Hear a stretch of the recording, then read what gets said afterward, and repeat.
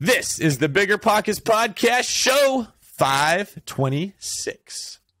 You're listening to BiggerPockets Radio, simplifying real estate for investors large and small. If you're here looking to learn about real estate investing without all the hype, you're in the right place. Stay tuned and be sure to join the millions of others who have benefited from BiggerPockets.com, your home for real estate investing online. What's going on, everyone? It is David Greene, your host of the BiggerPockets podcast, here today with my co-host, Dave Meyer. This is the podcast where we teach you how to build wealth through owning real estate. We do that by interviewing top performers, expert investors, and just plain regular people who lay out the tactics and mindset that will help you find financial freedom if you make the consistent choice to keep taking smart action. That is absolutely right. And if you're new here, BiggerPockets actually has 4 podcasts focusing on everything from your first deal to financial freedom. So be sure to check out all the BiggerPockets podcasts in whatever app you use to listen to podcasts. We would, of course, love it if you leave a review. That is how we improve, how we get better, and find out what content and information is most relevant to all of you. Great point. And now for today's quick tip. Today's quick tip is... I've successfully renegotiated the contract with BiggerPockets, and I no longer have to say this high-pitched quick tip anymore. Congratulations. I know that was a big sticking point for you. Yeah, that was huge. Really, that's all I needed was no green M&Ms in my bowl, and I don't want a high-pitched quick tip. Was never a big fan of that. I wanted to say it like Batman. I wanted to come in and say, quick tip. You're such a diva, Brandon, man. Brandon could make his voice low enough. He didn't have enough testosterone to get that low, so we were always stuck in that soprano episode. But good news is we won't be doing quick tips in that format anymore. So I wanted to let everybody know this is our farewell to the quick tip, and several new beautiful doors will be opening to take its place. All right, before we jump into today's show, I want to make sure that everyone sticks around to the end where Dave and I have a great conversation about ways that real estate helps to hedge against inflation. Dave, anything you want to add to that? No, I think that right now there's a lot of news about inflation and there's a lot of fear out there about getting into the housing market. And David and I really get into it, get passionate about it, honestly, about different ways that you can use real estate to protect yourself against the risk of inflation, which is honestly higher than it has been in about a decade. So definitely stick around for that. You're going to want to hear what Dave and I have to say on that topic. Yeah, today's show's really good. We actually get into the topic of inflation. We talk about some stuff going on in the news, and then we're going to have an interview with a very smart man who is heading to Capitol Hill very soon to go try to prevent some laws from being passed that are going to hurt real estate investors. So we'll be talking to Jeff Watson. He's got some really good insight on what's hidden in the Build Back Better bill that will hurt real estate investors. And then Dave Meyer here also gives some really good data into what we see happening in the country as a whole. So if you want to stay abreast of what's going on in the market today, you have no better place to be than right here. One more note here, and I'm actually recording this later on the day this episode actually comes out. Because since the time we recorded our interview with Jeff Watson, a lot of the provisions he talks about in this interview have since been removed from the pending legislation. And that's as a result of lobbying efforts mostly by real estate investors. So I just want you to keep that in mind as you listen to this interview with Jeff, but there's still plenty of really good information in there. But before we get to Jeff, let's first get to my conversation with David about inflation. All right, Mr. Dave Meyer, the Amsterdam man, or the man from Amsterdam. How's it going? It's going great, man. How you been? Pretty good. California had just, or at least in the Bay Area, this massive storm that came out of nowhere. So I flew in from Southern California. I was doing a meetup down there where we were talking about the velocity of money, basically a presentation on how inflation is sort of ripping through the country and why buying assets at a time like this is just extra important. And so I flew home and I had to drive about 35 miles an hour the whole way to my house because it was just like a torrential downpour.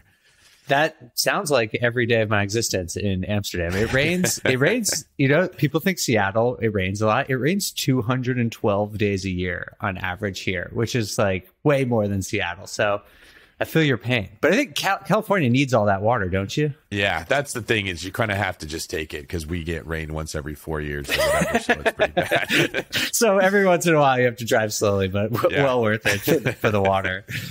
Nice. That sounds fun. How did the workshop go that you did? That was actually really cool. I think we're going to start doing like a weekend conference instead of just a meetup where we'll have different investors come in and I'll have different spots. Like Southern California, there's a lot of investors that are there.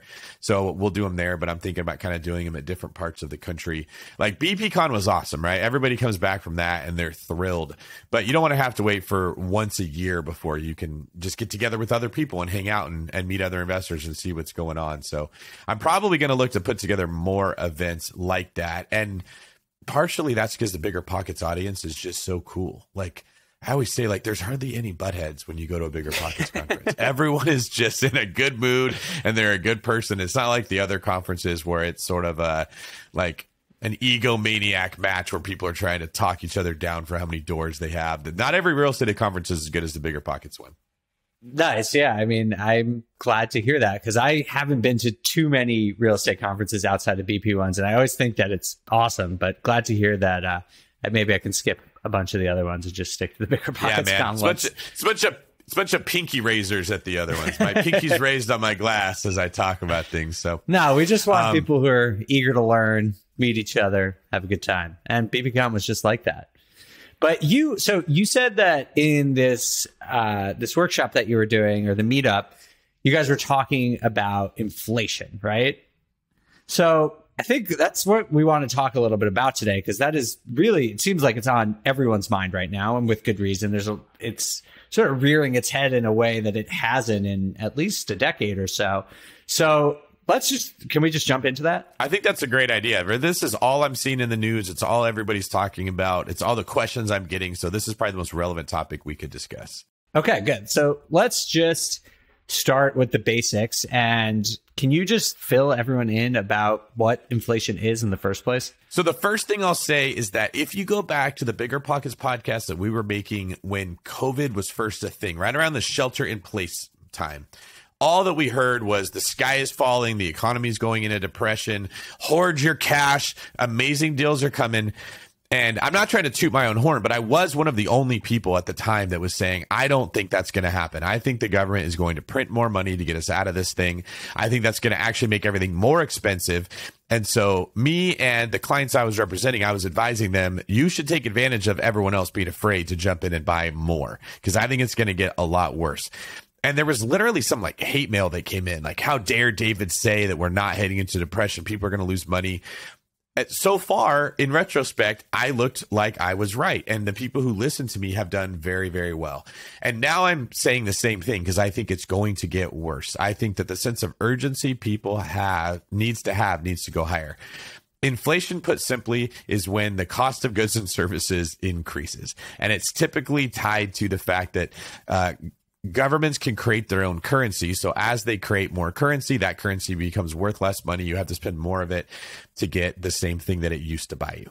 Yeah, absolutely. And it basically means that your money is worth less. And one of the ways I like to just visualize it is like, if you have the same amount of money, you can buy less of some goods or services that you like. So I was explaining this the other day on my Instagram. And if you don't know, David, I'm obsessed with sandwiches. It's like my favorite thing. And I was trying to explain inflation to someone. And I was saying to think of like a club sandwich, right? You got like 4 little pieces of it. And maybe that costs $9. And then after inflation, it goes up to maybe $12. And all of a sudden, next time you go to the deli, you can only afford 3 little triangles of your club sandwich instead of 4. And that's why everyone just hates inflation. It basically means the value of the money that you have in your bank account, in your wallet, or in your investments can no longer buy as much stuff. And so when inflation starts to hit, investors and all sorts of people start to freak out because all of their hard-earned money is now worth less to them. And you basically have to work harder, right, to be able to maintain your own money. And so you talked a little bit about printing money and that being one of the major causes of inflation. And that definitely is. Just so everyone knows, when you add more monetary supply into a system, it tends to increase inflation. Not always, but it definitely tends to do that. Are there any other things that are going on that are causing inflation right now? Yeah, even more impactful than printing money is actually the shortage of supply. So I heard Morgan Housel talking about this. He came to a GoBundance event. He wrote The Psychology of Money, really good book.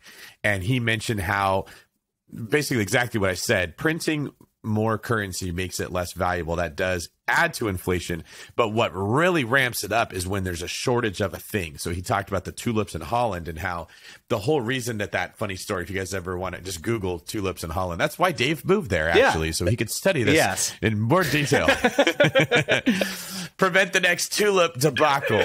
Yeah, we're doing an inflation case study over here, the tulips of 1890 or whatever it was. That's exactly right. So people got afraid there weren't going to be enough tulips, and the word got around, and so everyone started hoarding them. Really, it's kind of the modern or the old version of no toilet paper during COVID. Same thing happened, right? When people believe there's going to be a shortage of a certain asset, they're going to buy as much of it as they can. Now, if you take the fear of not having enough of something and compound it with the fact that everybody has more money than they normally would have because of inflation, and what's worse, we could talk about this later, it makes you feel like you're wealthier than you really are. That's even more dangerous about inflation and that's one of the reasons I talk about it so much is it's carbon monoxide. You don't see that it's a problem until it's too late and it hits you really, really hard. So there's a housing shortage and everybody wants them. And there is a shortage of places where you can, I know this isn't an actual supply thing, but in concept, there's a shortage of places where you can invest your money and get a good return. The Fed has kept interest rates incredibly low.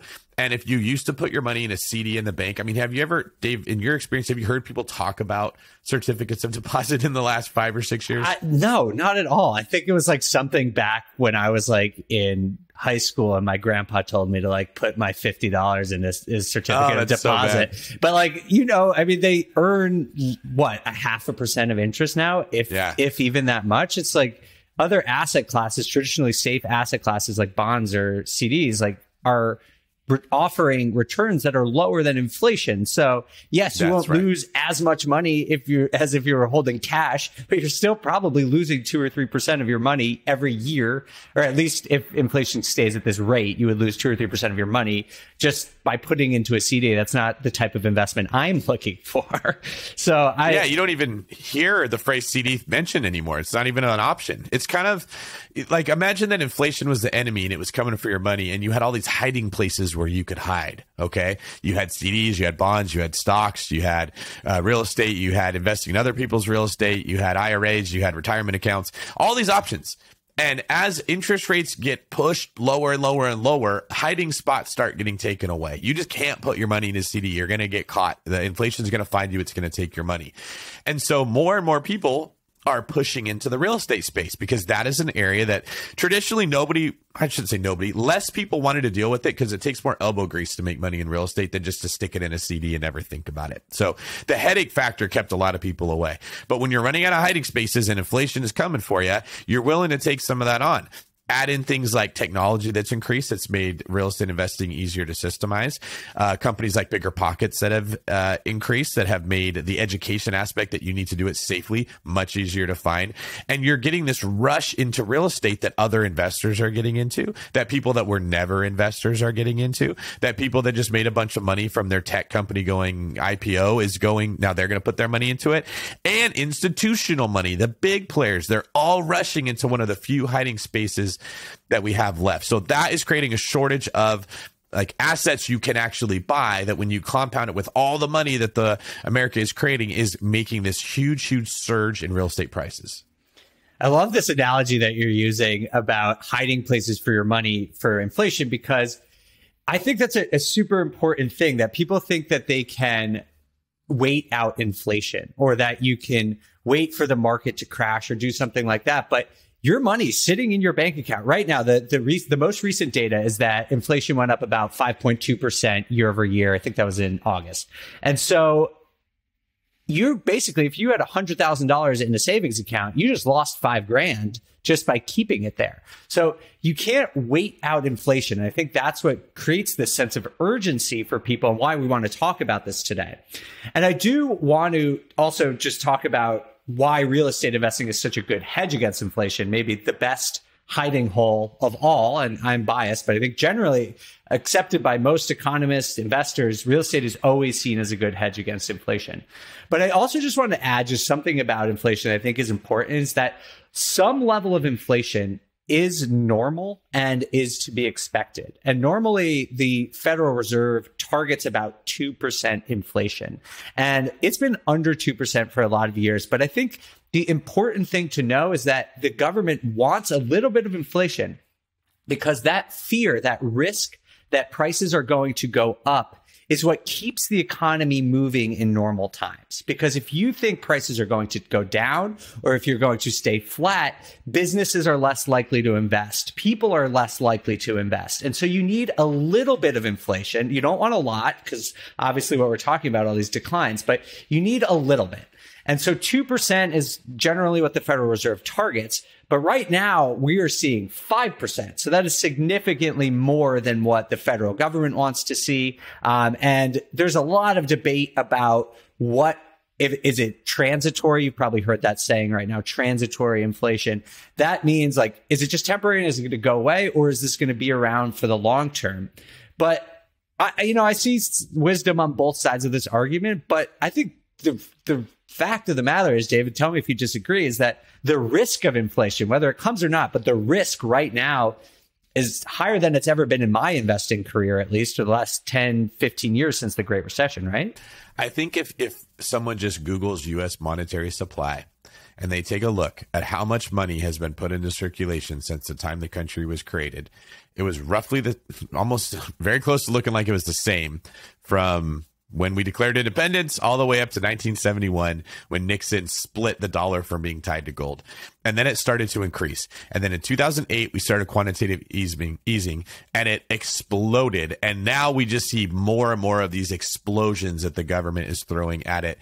There is almost, in my head at least, no way we won't have inflation. It's impossible with as much money as being thrown out there. So at the BiggerPockets conference, we actually had an expert come in to speak about this, Brian Bolio, and we've got a clip of him, Dave, if you want to tee that up for us. I think this would be a good way for the audience to understand how we as real estate investors are looking at the landscape of inflation that's coming. Yeah. So Brian Bolio, who's from ITR Economics, came and gave one of the keynote speeches at BPCon. It was fantastic. And he does talk a lot about inflation. And I believe that what his opinion is that current inflation right now is transitory and is likely not to stay at this high rate. But he believes that inflation over the next 5 years is going to take off, but we haven't even hit that inflection point for the long term, what is known as systemic inflation, to start coming in. So there's all sorts of implications for this. And after we play the clip, we're going to talk all about what real estate investors should be doing. And Brian hits on that, but let's let Brian explain it in his own words. Economy in 2026, including our economy. But let me answer another question for you right up front. That potential recession out there in 2026 is not a reason for you to hold off buying property today. Look, those interest rates are going to be higher out there in 2025. And when prices correct somewhat, they're not coming all the way back down to where they are today. I know prices have gone up considerably today. I get that. But they're not going to come back down to where we are today, even with a soft spot in the economy in 2026. Do not take any worries about a recession as a reason to sit on your hands. You're being gifted a period of very, very low interest rates right before inflation hits. And you folks are savvy enough to know to buy the right pieces of real estate. This is the brass ring time in this industry. Go for it. Okay. Thank you, Brian. That was super helpful for us. So, David, what do you take away from this clip from Brian Bolio? The first thing is a point he makes that I make all the time, and I'm so glad to hear someone else who's even smarter than me saying it. The problem is when people try to time the market, okay?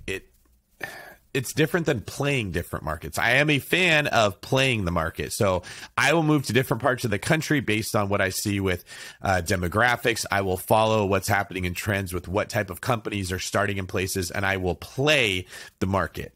But I don't say, I'm going to oversimplify this and I'm just going to treat it like buy low, sell high. That is what got people in trouble.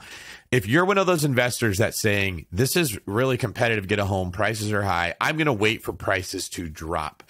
There will come a point when prices drop. Everyone knows that. This is what makes this such a tempting model to try to follow. But Brian made a great point. If, let's say, your average house is 100 right now and you're waiting for a 30% drop, that's a big hit. You're going to buy it for 70. By the time you have that 30% drop, prices might have gone to 200. Okay, so they're dropping down to like 140, which is still higher than the 100 that you could buy it for right now. And that's the danger with trying to time the market. By the time that the market does drop, we've had so much inflation and prices have gone up so much that you're still paying more than you would have paid if you bought now. You're losing 5, 10, maybe 15 years out of paying down that loan and getting the amortization schedule on your side. You're losing out on rent increases that you would have had. You're losing out on the knowledge and the resources and the information that you would have gained from being an investor for 5 to 10 years and buying more properties in better areas. You're basically just losing on everything as you put all your eggs in the basket of, I'm trying to time the market. Totally. How often do people who are professional forecasters get wrong timing the market? Pretty much every single time. No one can do it. I spend a lot of time looking at the housing market and I don't even try and do it. And I just think it's crazy to me that people are willing to sit on the sidelines now because they say there's risk. And there is risk. There is always risk in every single investment, but there is risk right now because of inflation. There is risk in doing nothing. You are it's not even a risk. It's a guarantee. As long as there is inflation, you are losing money. To maintain your wealth right now, you have to be investing your money. Right now, it's at 5%. So you have to make a 5% return just to maintain your actual amount of wealth in real dollars. But so many people are saying their fear that they're at an all-time high, which you and I have talked about a lot. I don't think either of us think we're at the all-time high yet. But just think about what you are missing out on by not getting into the market and the risks to your net worth that are coming from inflation right now. That is the key that I think people need to hear, is that you are going to lose your money if you do nothing. It's not about making money by making moves. It's about keeping what you already have. You have to make moves. And if you hear sort of the emotion in our voice when we're talking about it, it comes from the point that inflation is like carbon monoxide. It is poisoning your wealth right now, and you don't see it. So there's many people I think that hear this and say, well, David's a real estate agent. Of course, he's going to tell people to go buy houses. Or, well, these are BiggerPockets. Of course, they're going to tell people to buy houses. There is an argument out there that would say, I don't buy this. I'm going to wait for prices to come down. If we were not in an environment of inflation, let's say it was the opposite. Okay, let's say prices were decreasing by 5% and your money was getting stronger by 5% every single year. My advice would be flipped around. I would be telling people, don't borrow as much money. Owing debt when prices are dropping is very bad. You're paying that debt back with more expensive dollars, not cheaper dollars. I would be saying save your money and invest it in something you can get it back out later.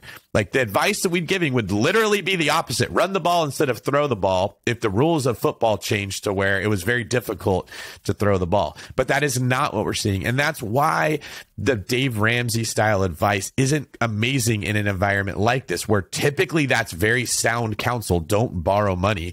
In an inflationary environment, you start losing if you're not borrowing money. And I'm not saying this is good. I don't think this is good. I think that this is the wrong way to get ourselves out of the financial missteps the country's made, but it is happening. So if you have money in the bank and you're not investing it, every single day, that money is becoming worth less. You are losing every day you don't invest anything. Now, add into that, every day that you don't buy something or invest it, that thing is becoming more expensive. So you're going to have to borrow more money and put more down when you eventually do go buy it. And the dollars you're putting into it are going to be worth less. Rent increases we should see continuing to climb and climb and climb as there's not enough assets for the people that need them. And the price of everything is going up. You're jumping in late and getting less rent increases, and you're locking in a payment that is higher if you do it in the future than it is right now. What I'm getting at here is you're losing in multiple angles, not just one if you're waiting, because like you said, you cannot outweigh inflation. Yeah, that's really well said. And you talked a bit about debt and about taking out money to finance these purchases. And I know there are people out there who are against debt, but just for historical context, mortgages right now are pretty much as low as they have ever gone. and are as likely and are never likely to go lower than they have. I mean, the indicators that you use to project mortgages, which are 10-year treasuries and the Fed's target rate, are pretty much as low as they've ever been. So mortgages are super low right now. And in an inflationary environment, being able to lock in that mortgage at a super low rate pays huge dividends over the long run. Because for most investors, if you are leveraging, using a loan to buy a house, your mortgage is going to be your single greatest expense. And when you go and sign that debt, you are locking in that payment for 30 years sometimes. And then as prices increase, you can increase rent. Your home price is going to increase. And so you are actually able to have dynamic cash flow. You are able to adjust to the times. You are able to adjust to the inflation. But that mortgage company, they can't raise your rate just because there's inflation. They have taken on the risk of locking in that rate for 30 years, and you are the beneficiary of that. So while debt should be managed and used in a logical and a responsible way, I think what David and I are both saying is now is a logical and responsible time to use debt to lock in real estate before it starts to go up. I mean, I feel like a lot of times economists kind of beat around the bush and they're not as direct. And what Brian Bolio said at the BBCon, without, beating around the bush, was basically like, go buy as much real estate as you possibly can right now and leverage it, right? Yeah. Yeah. And he also pointed out that the consumer price index, that's the CPI, that is traditionally the way that the government monitors inflation. They take a accumulation of different like goods, household items, food, stuff like that, and they monitor the price of it. And that's how they tell what's happening with inflation. Brian did mention he doesn't know that that is necessarily running rampant right now. I think all of us can say, just looking at what things cost in grocery stores, looking at the price of gas, there is some inflation going on. But that isn't what Dave and I are talking about right now. There's a difference between the goods that you need to live off of, the eggs you're going to buy to eat that day, inflation, and asset-based inflation. And rich people can only eat so many eggs. They can eat the same eggs as you and I. Okay. If somebody has a net worth of $200 million, they're not going to go buy more eggs or more milk than somebody else would. They do need to go buy more real estate than somebody else would. It's one of the ways that they can actually shelter themselves from taxes, and that they can manage that money and make sure it's growing or they're not losing it. With relatively less work than if they like try to build a complete business off the ground. And there is a asset-based inflation problem because there's not enough of those things. So if you're one of those people that's looking at the CPI, you're like, this doesn't look that bad, I don't feel a sense of urgency. Real estate is not covered in that. This is a completely different. The hiding places where people can put their money are slowly being taken away, and we're all running for the same ones. And at a certain point, you're left without the hiding place, and that's when the big, mean, scary monster of inflation is going to catch you. Yeah, that's a really good point, because I think it is important to pay attention to both things, because the CPI, which, as David explained, is the sort of the government's way of tracking it. That 5% is actually discounting the value of your dollars. But I think what David's saying is that the assets that can help you pull yourself out of this inflation too, right? Like, they are getting expensive at an even faster rate than 5% a year. Now, those are, we all know the housing market has gone up 16 to 20% in the last year. And so those things that can help you hide from inflation are getting more and more expensive and are going to be less and less attainable to small and medium-sized real estate investors, as all of these hedge funds or wealthy individuals are also looking for places to hide their money. And they are just pushing money into a multitude of asset classes. There's a reason you're seeing the stock market up so high right now. But I think a lot of people are, that's losing steam a little bit right now. And we're going to just see real estate continue to go up over the next couple of months or years even. Yes, that's exactly right. And those big companies have more resources. They have people that they pay a full-time salary to do nothing but study this stuff and go after those properties, right? Well, we have some weekend warrior mentality. I'm going to go driving for dollars and find a property with high grass. They're out there all day long, constantly hitting up the wholesalers before they ever come to you, paying more money than you would pay. Having resources you don't have to beat you at that game. And one of the ways that your average blue collar investor has been able to get ahead, an advantage they've had, is by investing money that they have not been taxed on, that they've kept in a self-directed IRA. They've been able to take their money that they put aside from their job or from whatever way they made it and invest that into real estate. And so they have more dollars they can invest. If you were paying 30% in taxes, instead of investing $70, you can invest $100. And so you can get more real estate.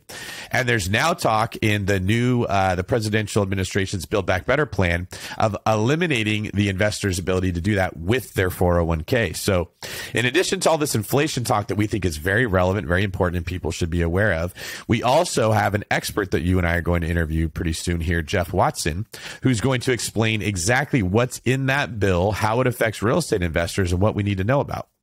Yeah, I mean, Jeff is going to drop some knowledge on everyone about IRAs. This is a subject I honestly didn't know as much about as I probably should have, because I don't invest out of an IRA yet. But this is a huge deal about how much money is flowing into and out of the housing market, because if you start to see a reduction in the amount of capital flowing into the market, you could see housing prices negatively impact. But we'll teach you all a bit more about that as we go into the second segment of our show in just a little bit. Okay, I mentioned this in the intro, but I wanted to just quickly say this again one more time. Since we recorded the following conversation, the bill we discussed was actually redrafted and all the provisions affecting self-directed IRAs were removed from the legislation in its current state. In other words, the lobbying efforts you're about to hear about were successful. We're still going to play this conversation with Jeff because it's really interesting and it gives you a sense of how the sausage is made in Capitol Hill. And, you know, things are fluid, so you never know when this issue will reemerge, whether that's in this bill or future bills. So with that out of the way, let's bring in Jeff Watson. Jeff Watson, thank you very much for joining us on the BiggerPockets podcast. How are you today? I'm doing great. It's a privilege to be here, David. Thank you. Well, the privilege is ours. We're really glad to have you because we want to discuss something that we think will have a very big impact on real estate investors, but it's a pretty complicated and fairly nuanced topic that I didn't want to have to tackle myself. I'm sure Dave Meyer didn't either. So luckily we have an expert in the house. Why don't we just turn over the reins to you and you can kind of describe what the topic is that's concerning us and what you know about it. Well, for about the last 5-6 weeks, my life has been consumed by provisions that are in the Build Back Better bill currently pending before Congress.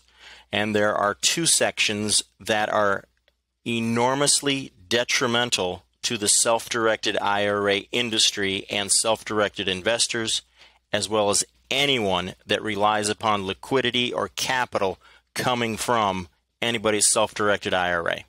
So the break that down for us. What's the Build Back Better plan in case anyone hasn't heard of that? Sure. I gave you a high level, and I'll be happy to break it down. Let's do a little bit of background. First of all, I'm an attorney licensed to practice law in the state of Ohio. I've been practicing for a little over 30 years. I've also been privileged over the last 4 years to serve on the board of directors of Quest Trust Company, one of about 42 different self-directed IRA custodians or administrators. We're one of the mid-tier companies. We're not the biggest, and we're definitely not the smallest, but we do have an amazing education program. We're headquartered in Houston, Texas. And so we've known for a while that there was an element within the Internal Revenue Service that just didn't like investors using self-directed IRAs.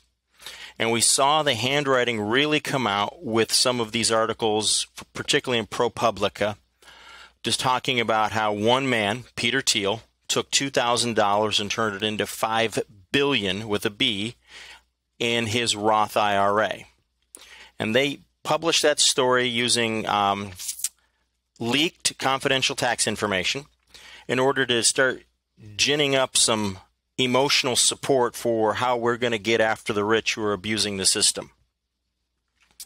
So now they've got a bill out there that has coalesced, and it's part of this massive reconciliation bill that probably everybody's heard about in the United States, because there's a lot of controversy in Washington, D.C. right now about how big the bill is going to be, what's going to be in it, what's not going to be in it.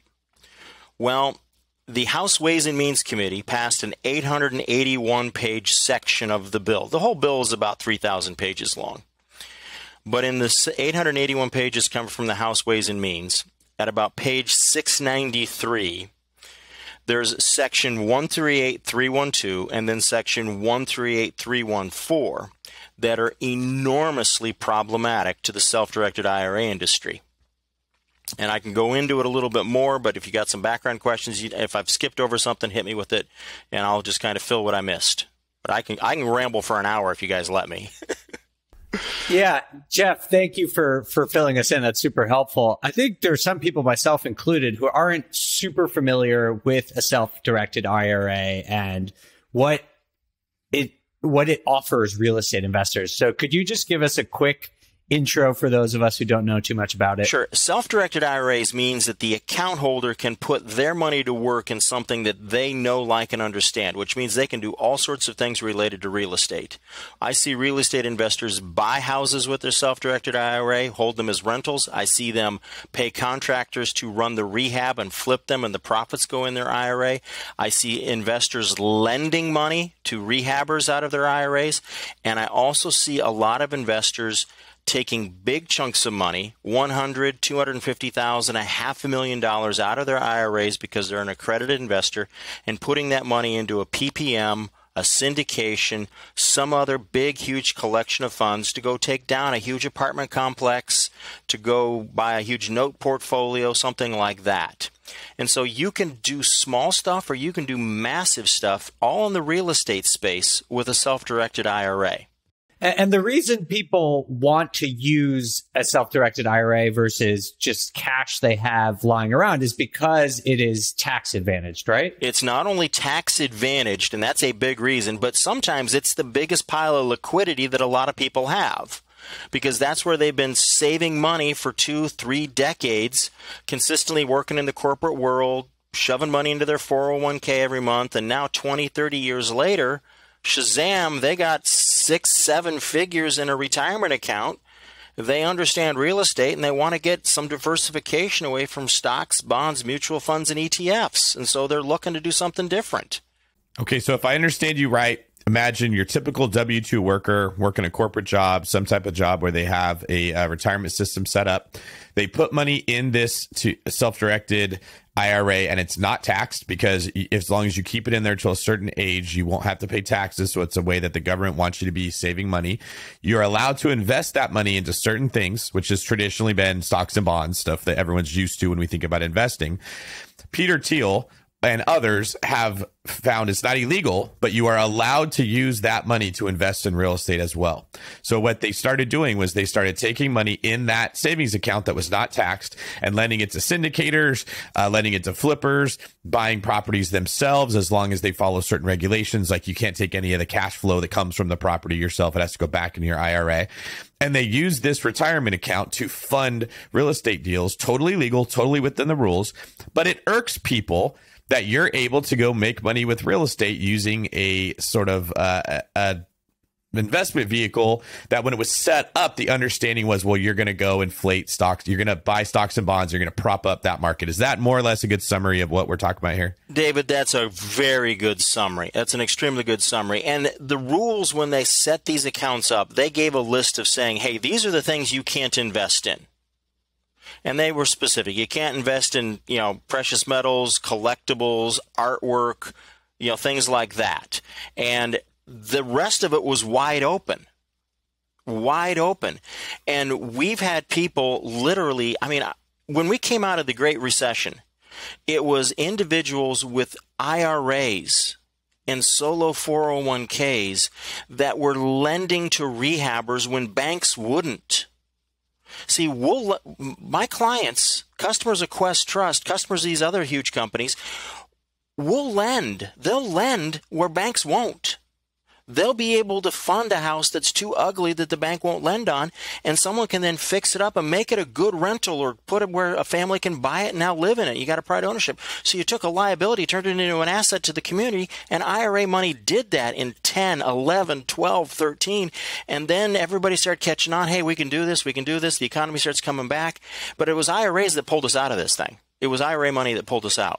And for a long time, people who borrow money from others to go invest it for them would explain and teach you can use money in your IRA to fund the deals that I'm putting together. This was frequently something that would come up from syndicators and others when someone says, I have no money. Yeah, you do. You've been putting money away for 20 years in this IRA and you're getting a small return on it because you're just buying bonds or whatever, invested into real estate. Okay. Yeah, so this is very helpful. Now everyone understands. Invested into something that you know. Invested into something because do you happen to know the CEO of all the companies that you own stocks in there? No, but you can know the guy you're lending the money to.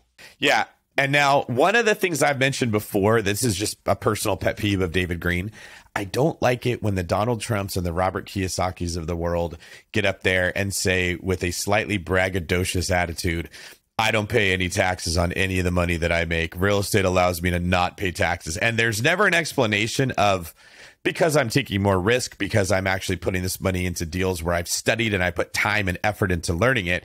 So the headline becomes rich real estate investors don't have to pay taxes. And that is obviously a poke in the eye to people that are not real estate investors.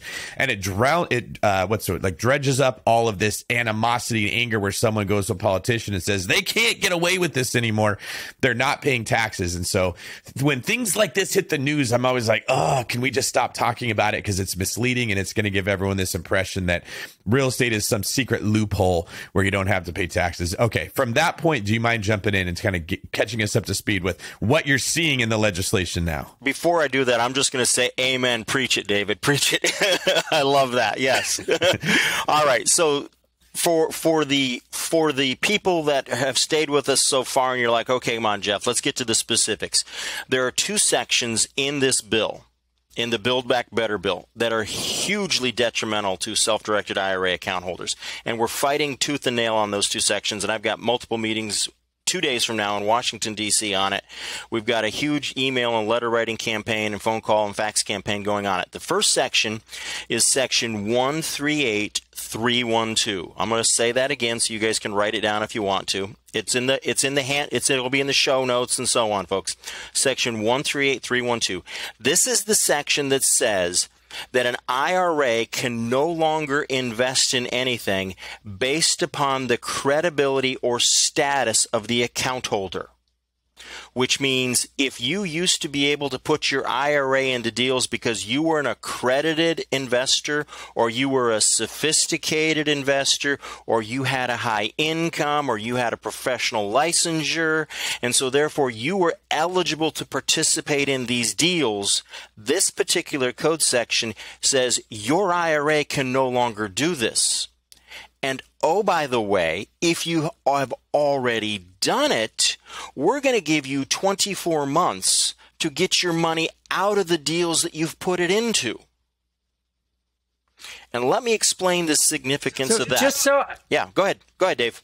I just want to make sure that I understand. So you're saying that if you were already if you already had the status to be able to invest in syndications, you cannot invest in using your IRA anymore? That's what they want to make. That's the purpose of this code of that proposed code section is to say, accredited investors, sophisticated investors, you can no longer use IRA dollars to do this.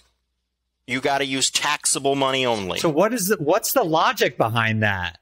What's the logic behind that? Well, Dave, really quickly, Jeff, before you explain the logic, can you just can you define very quickly what a sophisticated and what an accredited investor are? Sure. An accredited investor is someone who generally has a net worth of $1 million or more, or has an income of $250,000, $300,000 or higher. A sophisticated investor is someone who has a high income, doesn't necessarily have the high net worth. And folks, I'm not getting the rules precisely, and so don't hold me to these rules precisely, but it's basically people who have high net worth, good intelligence, investing experience, or in the high income. That's pretty much what it means, okay? And so they're now saying... And the idea behind that... Come on, David, yeah. Well, the idea behind why we have designations is because syndications and other investment vehicles like that are not regulated by the Securities and Exchange Commission. So the thought was, if you have a high net worth, if you're good at making money, we can trust you to make decisions on your own. For all the people who are not financially savvy, you can only invest in vehicles that we're actually monitoring through the SEC. Is that more or less accurate? Very accurate. It is the accredited guys, the sophisticated folks. You're allowed to go take riskier, unregulated investment risks. If you don't have that status, then we don't want you to be irreparably financially harmed by taking a risky investment. You got to stay over in the mutual fund space. You got to stay over with the stockbroker that cold calls you and so on. You know what I mean? Yeah. So, yeah, I think you and I both understand the risk of that. Yeah. So here's the part that really is punishing to our real estate environment and economy right now. If Section 138312 becomes law, everybody who's an accredited or sophisticated investor and has put IRA money into a syndication, into a PPM, into any kind of fund, you've only got 24 months to get that money back out. Now, I don't know about you, but when these guys are raising this capital, they know that they can take in $1 out of every $4 to be an IRA dollar. Now, how many apartment operators do you know that have got this money lined up and are taking down their deals and they're still in the process of rebranding and restructuring and renovating and then they're going to refinance in 18 more months? How many of them do you think can afford to have 1 out of 4 of their people with money call them up and say, I need my money back now? Yeah, and not many deals are put together. I mean, you want to talk about sucking liquidity out of the market. You don't put a deal together on a 2-year time frame, hardly ever. That's a very rare thing. It's most of the deals I see are typically a 5-year time frame, and it could be extended. 5 to 7 years, yes. So if this passes, then there's basically going to be a whole bunch of investors who were legally investing using their IRA, who are in syndication deals, for example, that have a 5 to 7 year timeline, but they need to get liquidity now. So what happens there? Are we going to see a bunch of multifamily apartments trying to go up on the market, or what do you think happens from here, Jeff? I think we're going to see two things. I think we're going to see a bunch of people panicking and trying to get their money out quick. I think we're going to see people trying to operators try to refi, and they're not going to be able to refi because the banks are going to figure out real quickly what happened, and they're going to be like, no, not so fast. Because when money's leaving the marketplace, lenders do one thing: they tighten up. They don't want to be in there if people are getting out. If all of a sudden a bunch of stuff's going on the market and, oh, by the way, anybody new going to buy it, they can't raise capital nearly as well because 1 out of 4 sources of money they can't take in anymore. So it's a mess if this happens. This is an absolute, complete train wreck coming down the road, and I can't explain any logical reason behind it, because if you want to prevent the next Peter Thiel, you already put a provision in there that did that. It said you can only have $10 million in your retirement accounts. We stopped it right there. Bang, done. By the way, if the IRS would have known how to interpret its own rules when PayPal went public and they audited the PayPal 5, Peter Thiel, Max Levchin, and others who all did this deal, they could have got them then. Because I'll tell you, all the experts that I work with in this space, we're all like, that deal's a prohibited transaction. We all have our different theories. There's 4 different theories my friends and I have in this space: tax lawyers, IRA specialists, and so on. We all have 4 different theories as to why the IRS missed it. And so basically, because the IRS didn't enforce its own rules because they didn't understand them, everybody's now got to pay. Everybody's punished. So is what happened, I'm not familiar with Peter Thiel's story. Was he an owner of PayPal? It went public. He made a bunch of money. He put that money in his IRA, and then he just invested it from there. So he didn't have to pay taxes on the capital gain. And then he was able to invest in real estate without withdrawing the money and paying taxes at that point. He Max Levchin, Elon Musk, and the other 2 who I cannot remember right now, co-founded PayPal. They put $2,000 each from a Roth IRA. I won't name the custodian, but I know who it is. And they put them into buying shares of the company when the shares were valued at, fractions of a penny. And then the company took off in the next couple of years, and so they had a huge windfall. And then Peter took that money, left it in his IRA, got in early on Facebook, scored another massive grand slam, and so on. And, he did it. He did it, but the first round was not kosher in my world, So is there anything in the legislation that prevents you from investing your money into a stock that could then blow up? Are they prohibiting that, or just the real estate investors? Oh, there's nothing preventing you from picking a stock that goes down.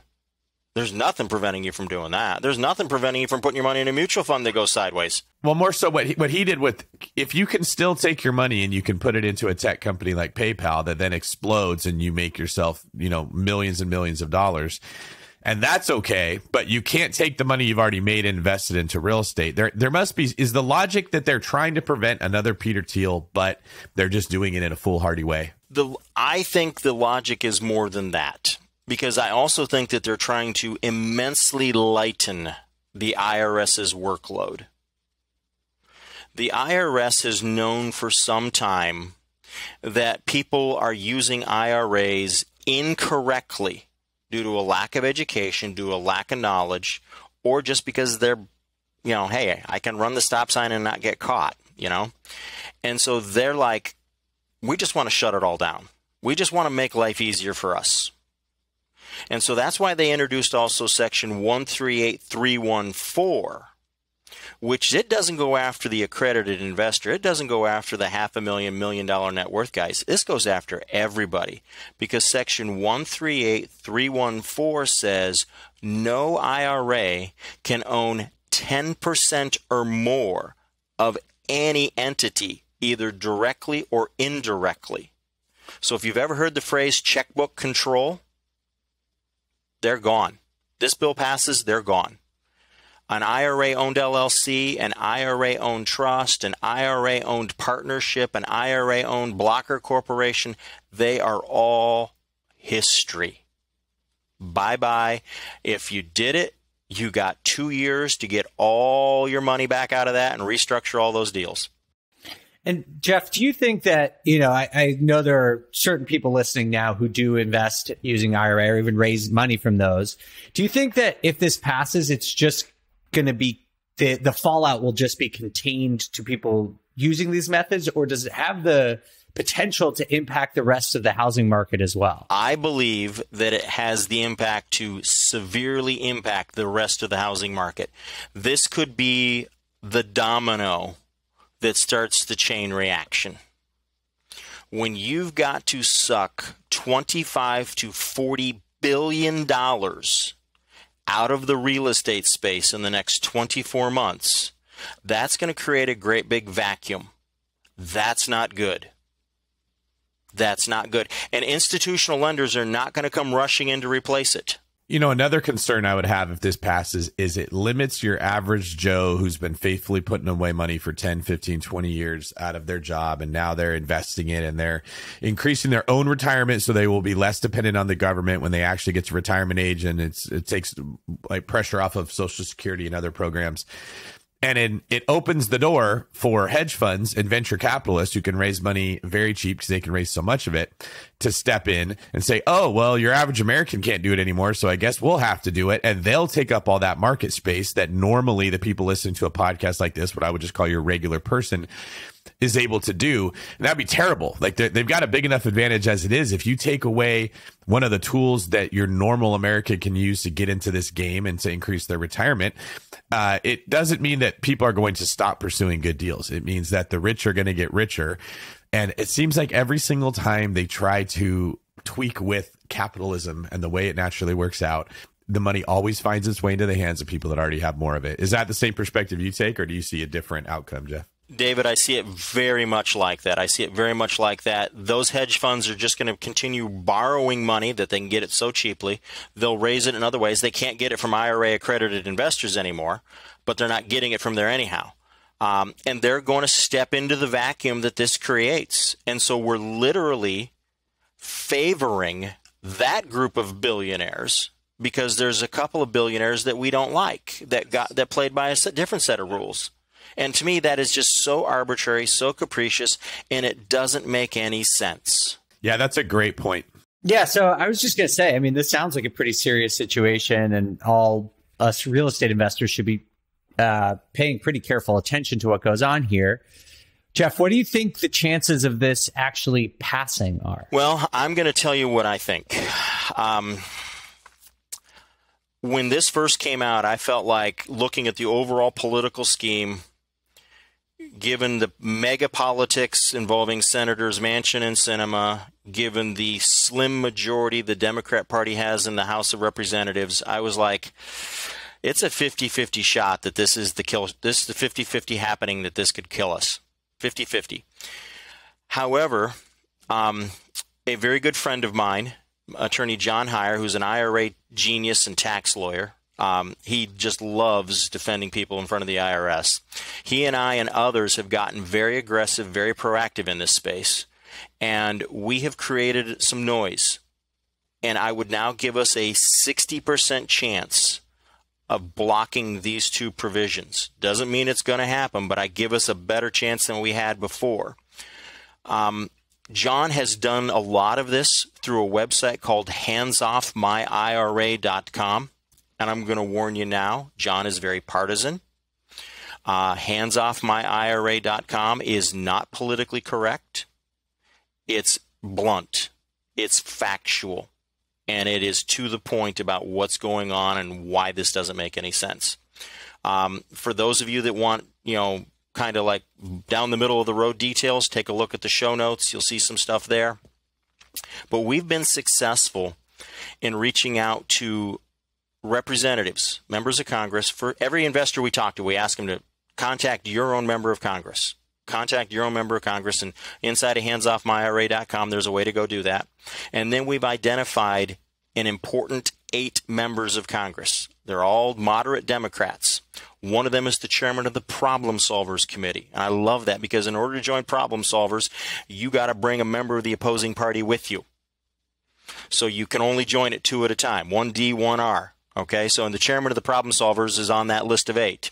Two members of Congress from the state of Texas who I have worked with for a number of years that are very understanding of real estate investors and their needs, they're also on that list. And so I believe that we'll be able to get their attention, their concern, and I think we've got a chance of getting these 2 detrimental provisions pulled out of the bill. Am I saying we've got this locked? No. Am I saying this is it's an easy thing? Absolutely not. This is a life and death struggle. This is an existential crisis for a lot of real estate investors, and some of them don't even know it. Taking advantage of the resources inside of handsoffmyira.com to contact not only your member of Congress, but those important 8 is a crucial first step. And folks, I'm going to tell you, one phone call, one email is not enough. Do it every week. Do it every week.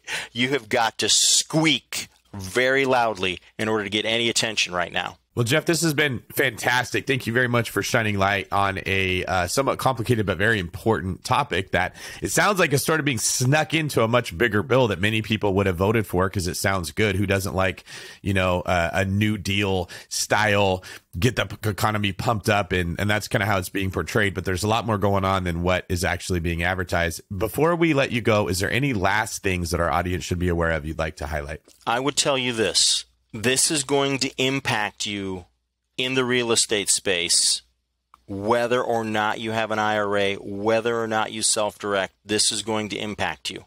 It's going to impact you either directly or you're going to be collateral damage. Either way, you need to pay attention to this, and you need to let your voice be heard. Because unless you want to see restriction after restriction after restriction placed upon how you can invest your money, and unless you want to see this housing market get turned sideways to where hedge funds can buy more and investors get less and less and are forced to sell, unless you want to see all that, you need to take some action on this thing. All right. Well, Jeff, thank you very much. We appreciate your time. Hey, for people that want to, where can people find out more about you? Oh, hey, thank you. I have an educational website set up. And by the way, I got to say, everything I've said here today is educational. None of it's legal advice. My educational website is watsoninvested.com. All one word, watsoninvested.com. I'd spell it, but I might get something wrong on it. So I'll just include it with the show notes that you guys have got, and we'll roll from there. All right? All right. Thanks a lot, Jeff. Gentlemen, it has been a privilege and an honor, and I want to thank you for working with me on my schedule, and appreciate it so much. Big fan. Peace. All right. Wow. That was a really helpful conversation from Jeff. I learned more about self-directed IRAs than I think I had known cumulatively in my entire life before just then. What'd you learn? Everything. I didn't. Yeah, I don't have an IRA myself, so I haven't been investing from it. But you know what I was thinking actually was the best case scenario is that this stops from passing. We get it out of the bill. And then everyone who didn't know about it, like me, that has a self-directed IRA that's listening to this says, shoot, I better go start investing with that money because I don't know how long it's going to be around. Yeah, absolutely. I have never really taken advantage of it. But when he was talking about all the money that might be forced out of the housing market just because there's this 2-year deadline to get out of it, that would worry me a little bit. So I'll be keeping a very close eye on this. But so now in the show, we've talked about 2 really interesting things that real estate investors need to be on top of right now. First is inflation. And now we've learned a little bit more about what's going on with self-directed IRAs. So what should real estate investors be thinking about and be doing right now to adjust to these new challenges? The first thing is that a big reason why I got into real estate investing, well, actually, why I got into it was accidentally. I just fell into it completely backwards. But when I said, hey, yeah, why I want to stay in it, why I want to double down and put more effort into it, was that I recognized what an incredible hedge real estate was against inflation. And I sort of could see that just buying a lot of real estate and holding it for a long time will make you look a lot smarter than you really are. And I would hear about stories of people that were like, oh, we bought a house in the Bay Area for $16,000 and now it's worth $1.6 million. And everyone would say, wow, they were so smart, right? They bought a couple of those houses. But when they bought them, they weren't smart. They didn't know that was going to happen. They just bought real estate. So the lesson I took from that was real estate will make you look smart if you buy a lot of it. And then I sort of just rearranged my life to sort of suit that goal of owning a lot of real estate. But I've got 5 reasons why real estate works as an amazing hedge against inflation. I can get into those if you like. Yeah, let's do it. All right. The first is the concept of leverage. So put simply, if you buy a $500,000 house and you put 10% down, you've invested $50,000. Now, let's say that asset goes up by 10%. Okay. Now you're at your house you bought for $500. It goes up by 10%. It's worth $550. So you've theoretically made $50,000, but you only put $50,000 of your money into it. So that's a 100% return on your capital. Compare that to buying a stock. You buy $500,000 worth of stocks. Those stocks go up by 10%. You make $50,000, a 10% return on your capital. So because real estate is so easy to leverage compared to other investment vehicles, when the prices go up, the returns are amplified significantly. Now, this will also work against you when prices go down. If your property drops by 10%. So you bought it for 500. Now it's worth, say, 450. You've lost 100% of your investment, but it's a paper loss, right? You just wait for it to come back up again, and it always does. So even your losses are mitigated and your returns are amplified, which is very unique to real estate because it is so easy to leverage. Everybody wants to give a loan secured by real estate as opposed to anything else. Another is that when you borrow money to buy real estate, number 2, because this is leveraged, you're paying money back with cheaper dollars than what you borrowed it at, which is very important to recognize. When I borrowed the $400,000 or $450,000 to buy this $500,000 house, 5 years later, I'm paying it back with cheaper money because my money's worth less, right? The third would be that you can expect to see increased income because of inflation. So the rent that you're charging goes up every year. We all just take that as a given. Yeah, rent's going to go up. Well, why does it go up? Because inflation. That's really the only reason why. Sometimes you buy in a really good market and you just outsmarted everyone and there's a lack of supply. So supply and demand factors make rent go up. But in general, it's by inflation. People get paid more money at their job so they can afford more rent. Everybody else's rent's going up because of inflation. Boom, you win. And that leads us to number 4. You only win when rents go up because your expenses stay the same. If you get a 30-year fixed rate mortgage, it stays the same. Your property taxes will largely almost always stay the same for at least a long period of time unless you call attention to your property and ask them to reassess it, or if you sell. The expenses that do go up, things like homeowners insurance or your HOA, are typically a very small portion of your overall payment. And so they don't affect you nearly as much as the gain that you're getting. And then the fifth reason why real estate is a great hedge against inflation is because it allows you the opportunity for the cash out refi. So when inflation makes your property worth more, if you couldn't refinance it, your only way of realizing that gain would be to sell it and then buy something else. And what happens is you end up selling high and buying high. So if the deal you're buying has a lot of meat on the bone, like forced equity, you can make that work. But in just a typical apples and apples comparison, you don't really win selling high and buying high. In fact, sometimes you lose because you went from lower property taxes to higher property taxes because now you have a new assessed rate. Well, when you can use a cash out refi, you can get access to the money that you've made in that deal without seeing a capital gain event. And you can go reinvest that money while still keeping the same asset and setting a whole new clock of inflation working on whatever properties you went to buy. So all of these strategies that we use in real estate, I mentioned a couple of them here, are supercharged when inflation comes into place. Now, I do want to say, if you get into a period of, I don't want to say deflation, because I think that the term for deflation is not the opposite of inflation, but when prices are going down, it hurts you twice as much, just like it helps you twice as much when prices are going up. So this isn't like a no way you could possibly lose scenario.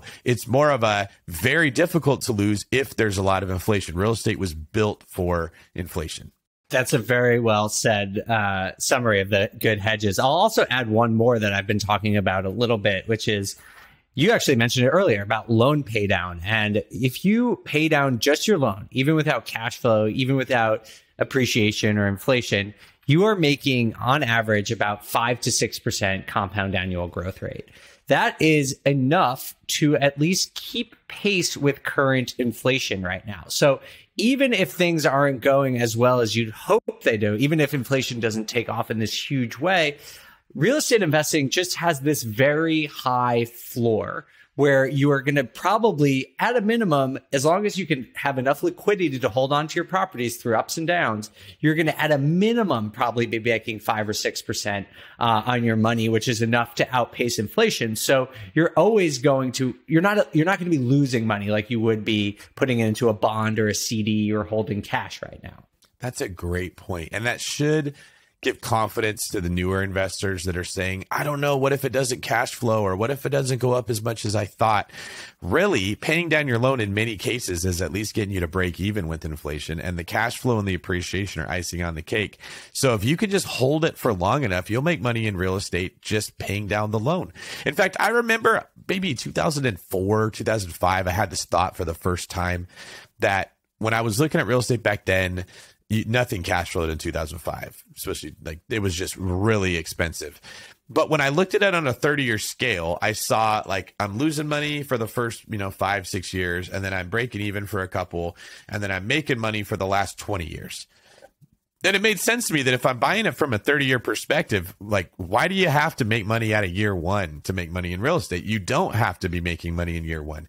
The reason that became preached so often is that many people don't manage their own finances solid enough that they can support a property that isn't cash flowing from year one. And then when 2010 hit, everything cash flowed. It wasn't, is it going to make money in year one? It's how much money is it going to make in year one? And how do I maximize how much I can make? But the point is, if you look at it from a really long perspective, unless you buy in a really bad area, it is almost impossible to lose money in real estate. Just paying the loan down, even if rents never went up for 30 years, you'd end up with a very solid cash flowing asset when you got into retirement. So the way you win at real estate is by playing the long game. It's by waiting it out. And that is another thing that inflation supports. The longer I wait, the more inflation I see. Like if we just mentioned the 5% rate we're at right now, that sounds unhealthy, but it doesn't scare people. But look at that over a 5-year period. Okay. It's actually more than 25% because, it compounds. So whatever that ends up being, like 26, 27%. That is a really big number. Consider a house you're looking at right now and add 25% to the value of it. That's very, very steep. And now compound now over 30 years. This is what we're talking about right now. If you're buying good real estate, if you're living beneath your means, if you're managing your money wisely, if you're in it for the long haul, and if we see this much inflation going on, owning real estate starts to look like a no-brainer. Yeah, I completely agree. And love what you were saying about not, just sticking around for the long term. And I think, you and I have talked about this, but so many people get caught up in the cash flow and how much they're going to make in year 1 or year 2. And if you're going to retire immediately, like, yeah, sure, you should probably be focusing on cash flow. But I like to say that it's really more about liquidity than it is about cash flow, because cash flow for any one deal, if you're investing for 30 years, is not super important, at least in the first few years. But liquidity, the ability to weather a storm, is super important, but that doesn't have to come from the deal you're talking about. That could come from your full-time job. That could come from another deal that you have that's throwing off excess cash flow. As long as you have liquidity that can help you weather the storm, you're going to be making a lot of money over the long run. And I think this is why Dave and I are so passionate about helping people understand that this is a unique opportunity to buy in with low interest rates and take advantage and get into the market before, listen, we don't know for sure, but what is likely to be an extended inflationary period over the next couple of years. Thank you very much, Dave. There you have it. All right, everybody, we are going to get you out of here. This was an extra long episode because we care extra more about the fact that you need to be protecting your wealth. So do me a favor, leave a comment on YouTube and on the show page for this episode. Let us know what you're thinking, what questions you have we didn't address, what we could do a better job of explaining. We really want to hear from you. Also, please follow BiggerPockets on social media, as well as me. I'm David Greene 24. And Dave, what are you on social media? I am the Data Deli now. I just started a brand new social media account. I was wondering who that was. Yes, I am the Data Deli. I saw it in my feed. Sandwiches. Funny. He loves sandwiches. Data. You get it all. He loves numbers.